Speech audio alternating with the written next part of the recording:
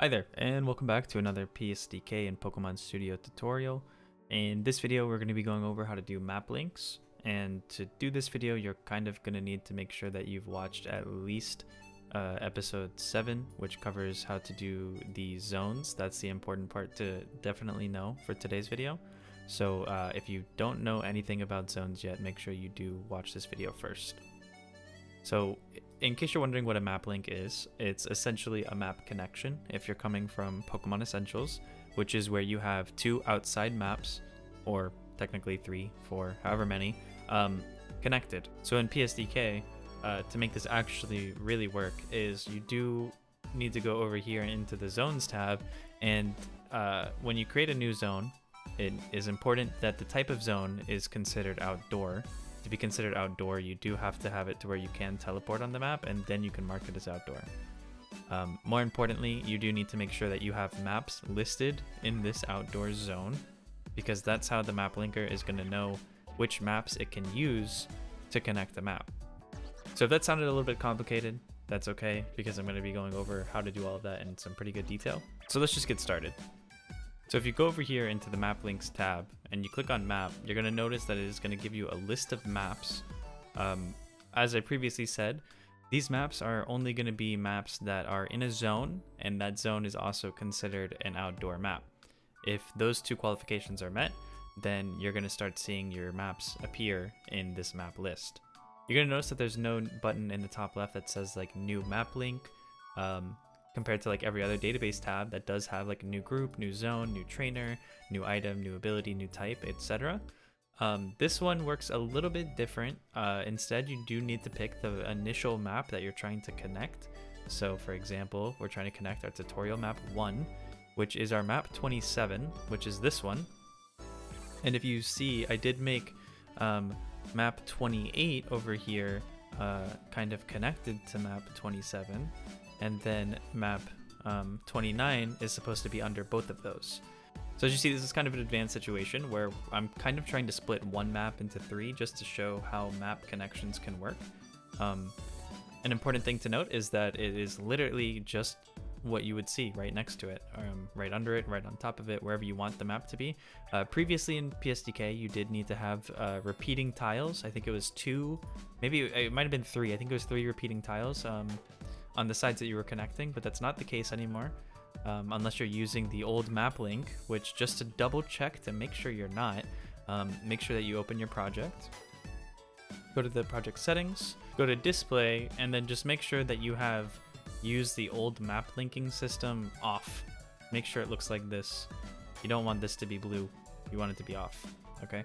There's no need to use the old system unless you were a old PSDK user, and I'm just going to assume that most people that are watching this series are new ones. So just to double check that your game is good, just make sure that this system is turned off. So now I'm just going to show you an example of a unconnected map, and then obviously an example of a connected map.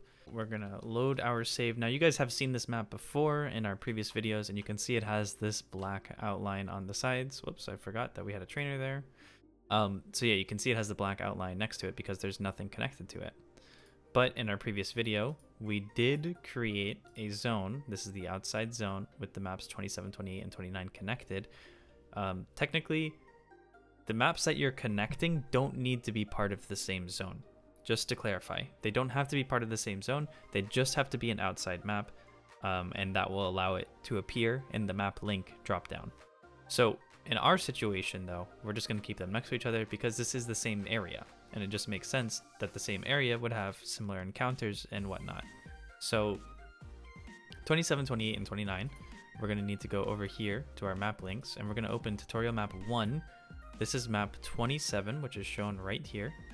And to the right of it, we have tutorial map 2. There's no offset. The offset is going to be telling it whether it should move up or down. And in this case, we don't have an offset at all because they're going to be directly like connected to each other. So say for instance, tutorial map 2 was a bit of a taller map. So the height, maybe like, let's say it was 20 or something instead of 15, because this map is 15 and the direct connection like I said, let's just, for example, I guess, let's make it 20, right? And then let me just move everything real quick. So we're going to shift everything down a few tiles, and then we are going to go back to the grass real quick, and we are going to paint this. I haven't mapped in RPG Maker in a very long time. I am a huge advocate for tiled, and I will be going over how to use tiled in the future, but for now I think it's a little bit too complicated to try and teach just yet. Whoopsies. There we go, there we go. Oh my god. Oh my goodness. So say the map looks like this, right? We have one map that is approximately only 15 on the height, but the map next to it is 20 on the height. So in this situation, if we just connect them with no offset and we save it and we go and look, you're gonna notice that it's gonna be like putting two maps right next to each other, like directly next to each other. All right, so if you are in a situation like so, where you're seeing a black border, but you know that you connected the map links like I had shown, the issue is probably that you actually forgot to include the disable map linker switch when you leave the a building. So this is actually a really important switch to do, and let me just show you what I mean by that.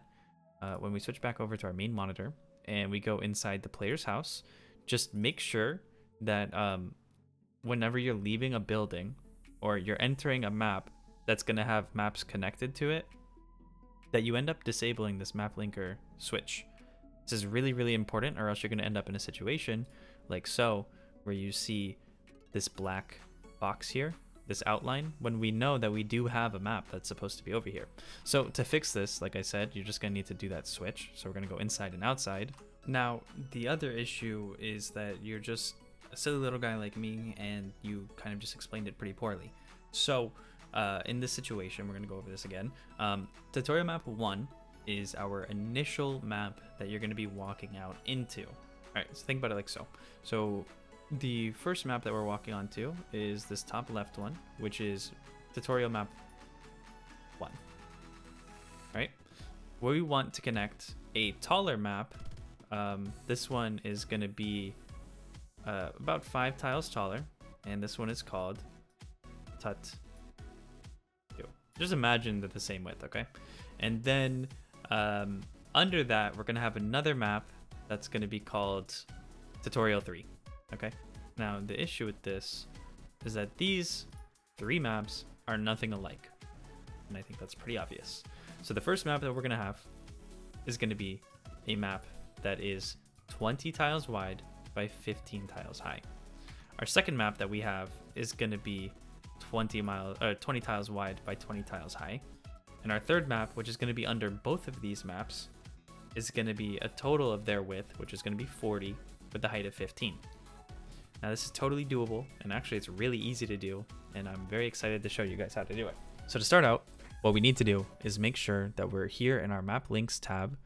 We click on our initial map that we want to work on, which is going to be, in our case, it's going to be tutorial map 1.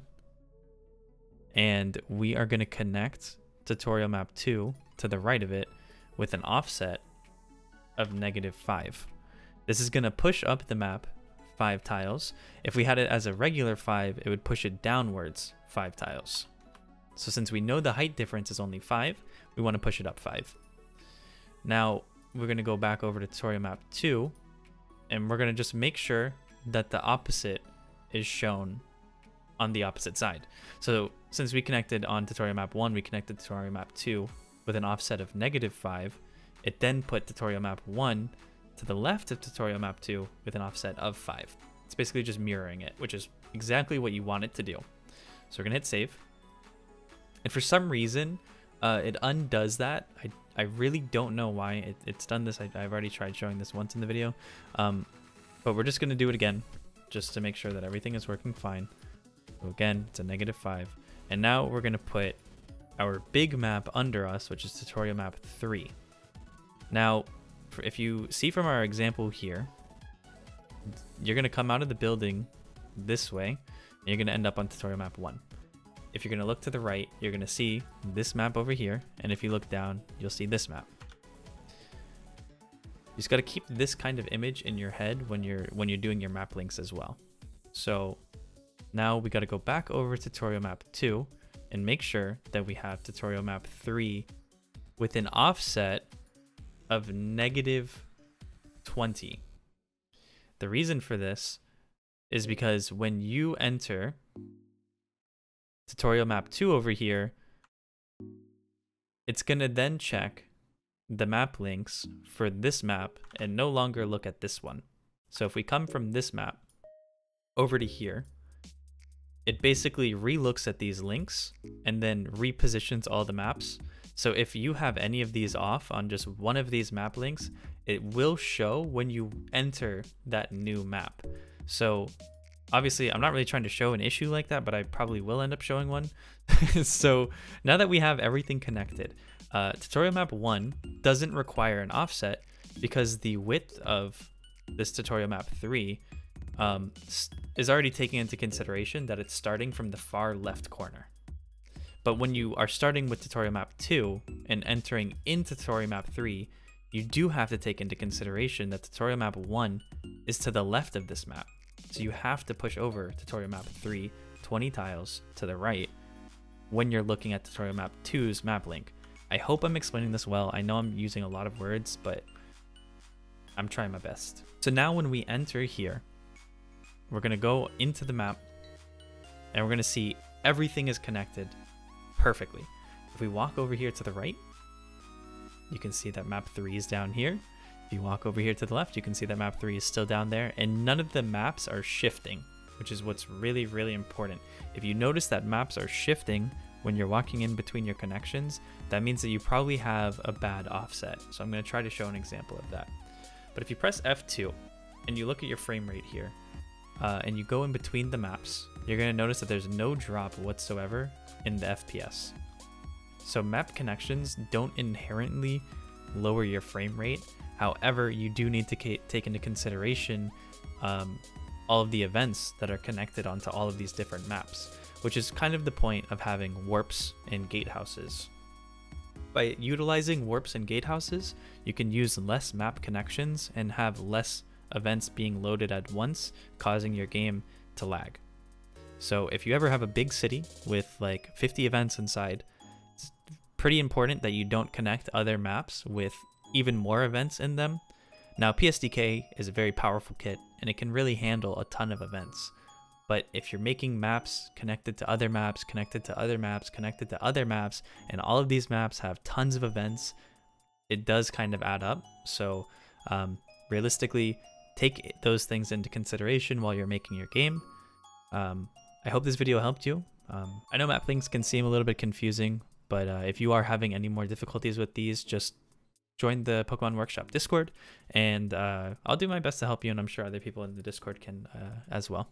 So real quickly, just to show you what it looks like when you have the wrong offsets, right? So let's say that you didn't realize that you were supposed to push it 5 up, you accidentally put 5 down. So I'm just going to show what an example of that would look like.